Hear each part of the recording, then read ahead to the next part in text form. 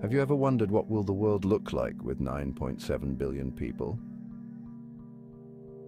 How will aging populations and youth booms reshape global economies?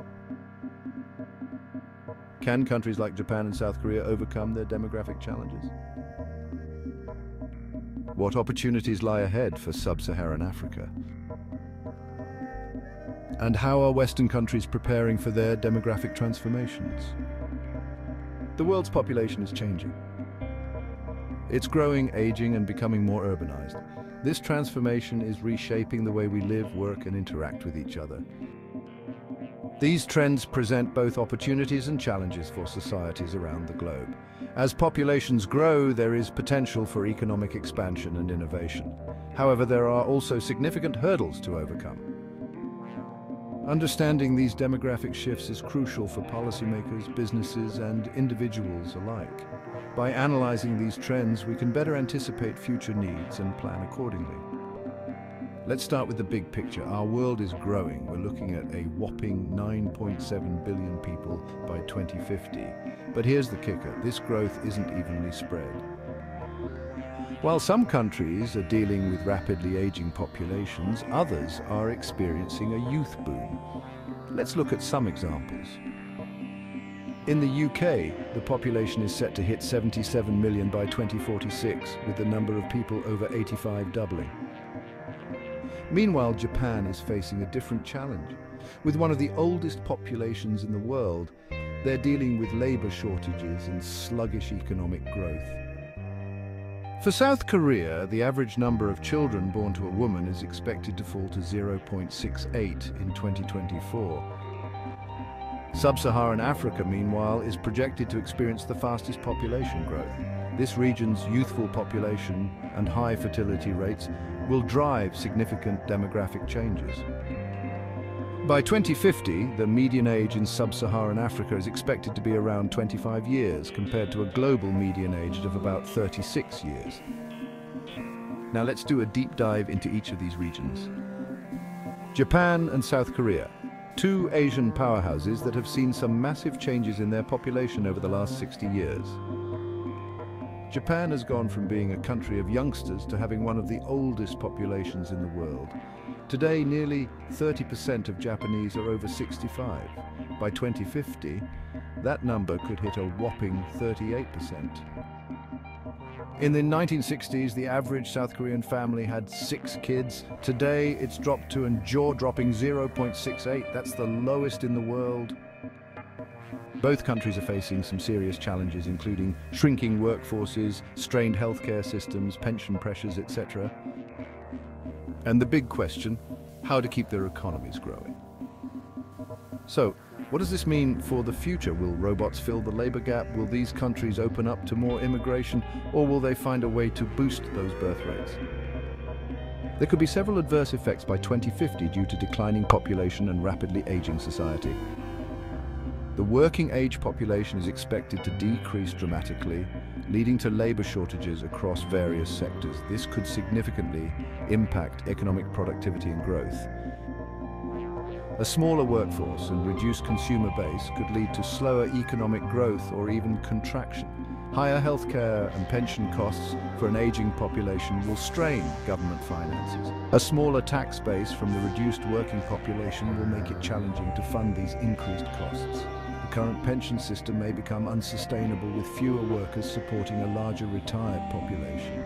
Increased demand for social services for the elderly, coupled with reduced funding, could lead to gaps in social security. Fewer children could lead to school closures and a need to restructure the education system. Changes in population composition could lead to shifts in housing demand and potentially impact property values. A smaller population and potentially weaker economy could diminish global economic and political influence. A smaller pool of young people could impact military recruitment and national defense capabilities. What about sub-Saharan Africa?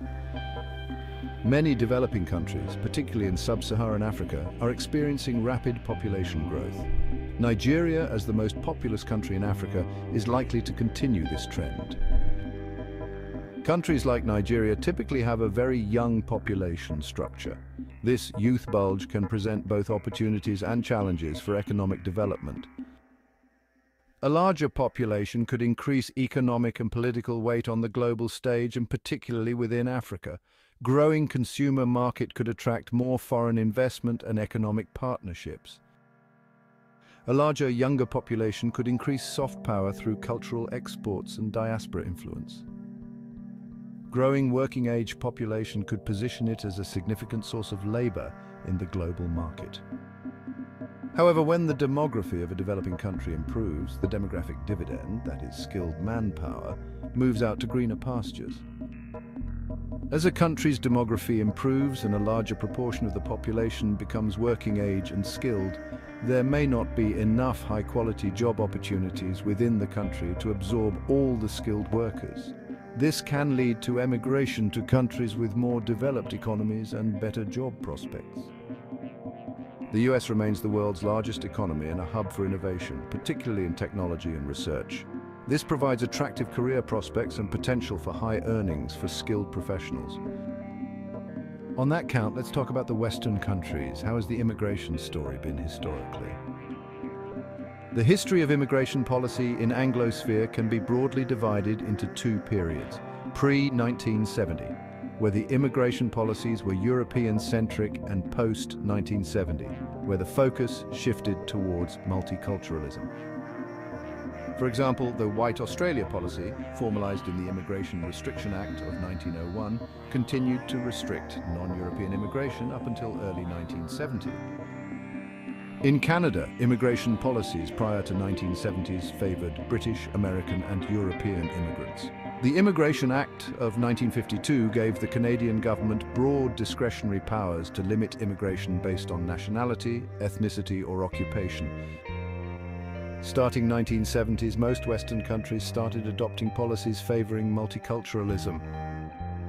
The US maintained a stronger focus on family reunification compared to the other countries.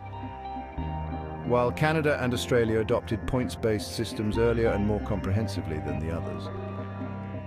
What were the impacts? Immigration has generally contributed positively to economic growth in these countries. Skilled immigrants have helped address labor shortages in various sectors. Immigrant entrepreneurship has been a significant factor in innovation and job creation. Increased cultural diversity has transformed these societies, particularly in urban areas. Immigration policies have influenced diplomatic relations, particularly with source countries. Diaspora communities have played a role in shaping foreign policy priorities. Immigration has been a factor in international agreements and negotiations such as trade deals. Success in the coming decades will hinge on how well countries can formulate policies to harness the demographic dividend. Tapping into this dividend isn't automatic. It requires strategic policy formulation in various domains. Moreover, in our increasingly interconnected world, countries must compete to attract the best and brightest from the global talent pool. Those that succeed in creating an environment that nurtures innovation and growth will have a significant advantage. This means developing policies that not only attract skilled individuals but also retain them. These should include investments in research and development, fostering an environment that is supportive to entrepreneurship and startups, etc. With this understanding, what are the specific domains that stand to capitalize from these emerging demographics? Well, there is widespread agreement on the outlook of certain domains like artificial intelligence, biotechnology, quantum computing, and renewable energy technology, among others. Continued investment in R&D, coupled with policies that attract top talent from around the world, will be key for countries and entities to maintain their leadership.